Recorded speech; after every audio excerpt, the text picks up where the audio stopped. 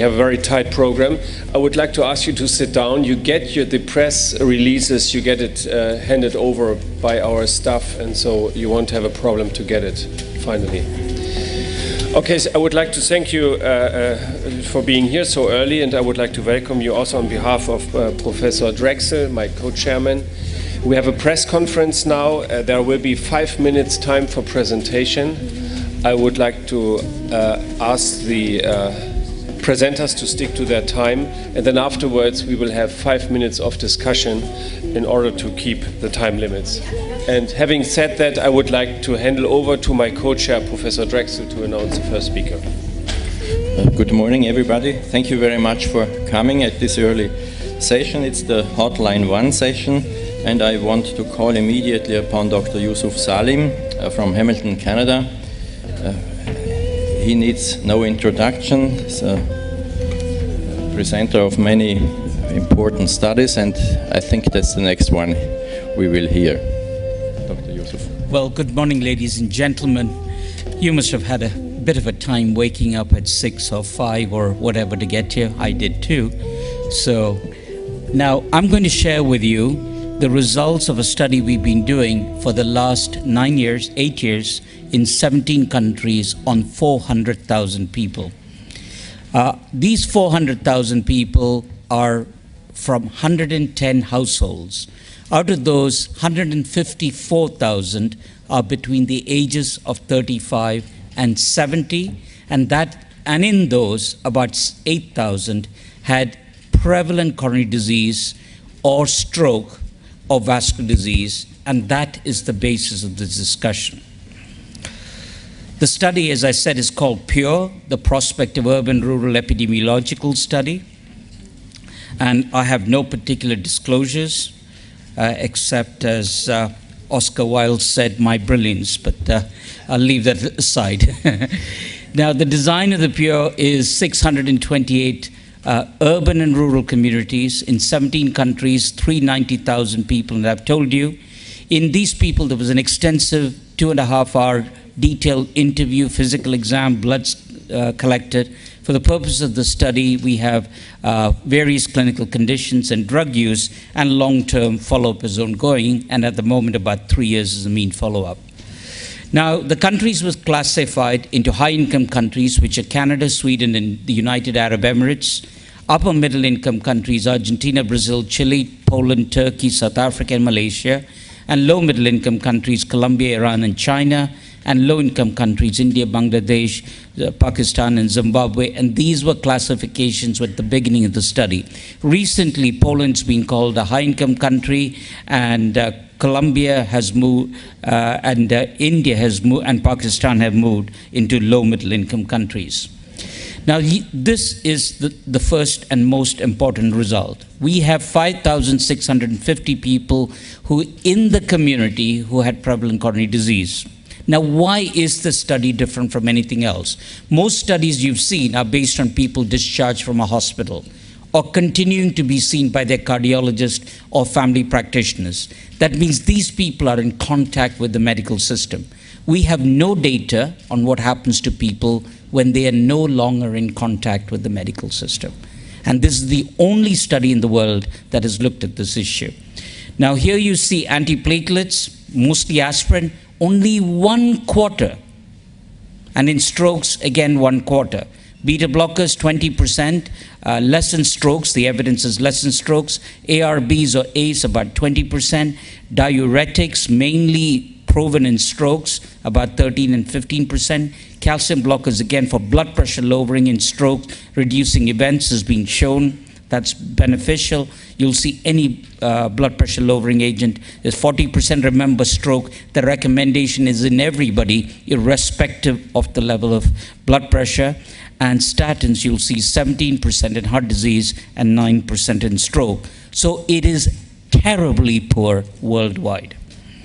Now, when you look at the rates by yellow is urban, blue is, or turquoise is rural, and high income, upper middle, and low income countries. You see a clear trend with a decrease in the low income countries. So in the low income countries, 90% of people in urban settings don't even get aspirin, and 95% in rural settings don't get aspirin. But go to the high-income countries where we are, only 40% remain on antiplatelet agents. That's miserable. Beta blockers, 40%. ACE inhibitors, a little higher, and statins, a little higher, 65 and 70. Remember, these three drugs have no marketing. This marketing will stop in a short time as all of them go off patent, and my expectation is this will go down. You will see there is an urban-rural gradient, more marked the poorer the country, and you will see that, and this suggests that access to medicines is important within the same country. There's a poorer access, and it's not just medicines, it is getting to a doctor. And remember, the most expensive part of medical therapy for secondary prevention is not the drugs, it's the cost of going and seeing a doctor. So now if you look, we know in coronary artery disease, aspirin, beta blockers, ACE inhibitors, and statins are all proven, so everybody should be getting everything, barring contraindications, so 90% should be. But worldwide, you will see only 3 to 4% get all 4 drugs, and another 7 or 8% get 3 drugs. So 90% of the people in the world don't get 3 or more drugs. 0, you will see nothing, absolutely nothing, 60%. Now in high-income countries, you will see the 0 is low, but the multiple drugs is still low. You will see 30% plus 20, only 50% get 3 or more drugs. And as you go into low-income countries, you will see 80% get absolutely nothing, and very few, and you'll see there's a tiny line there, get multiple drugs, because combination drugs are not available in many parts of the world. Now, when you look at the biggest determinant of the cost of using it is the per capita expenditure of the nation. You will see there's a strong relationship between CHD and or stroke and use of antiplatelets, R value of 0.81, same thing with statins, same things with the ACE and ARBs, and the same things with beta blockers. So the economic circumstance of the country is the biggest driver. What I haven't shown you here, which I'll show in the main presentation, is 65% of the variation is at the country and community level, and only 35% is at the individual level. This means that if we have to improve secondary prevention, telling doctors to prescribing and telling patients to take it is not a good strategy by itself.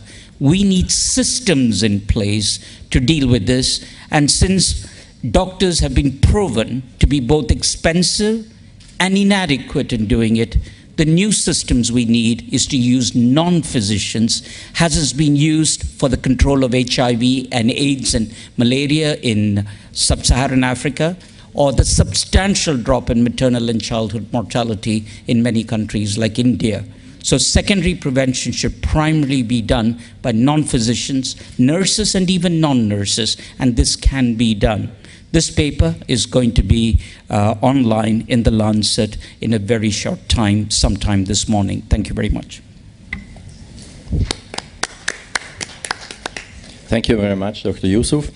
A very important new paper. Your questions are welcome. Please go to the microphone.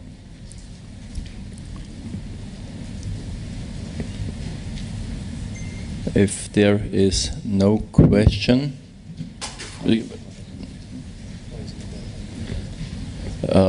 is there any question in the room?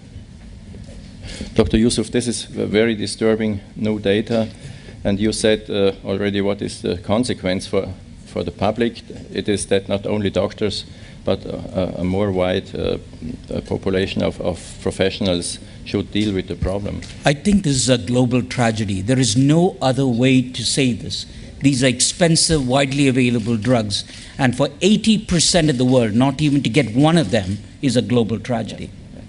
So the fascinating thing is that you are going apart from discharge, so they apparently have not a dense contact with the health system. This is a mean of 5 years after the event. All right, and it is adjusted to the time of the event. Yes, in the main presentation I'll show it declines with time, but even 1 year after decline, it is after the event, it is very low, and it declines rapidly.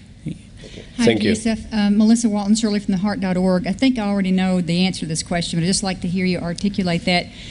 Number one, why was the U.S. not included in this study? Just curious. And number two, based on what you know of the American system, how do you think that we would have lined up on this information here? What do you think? I think the main reason we didn't include the U.S. is this is a low-cost study, and so most people who participated had to pay a large part of the cost themselves to run the study.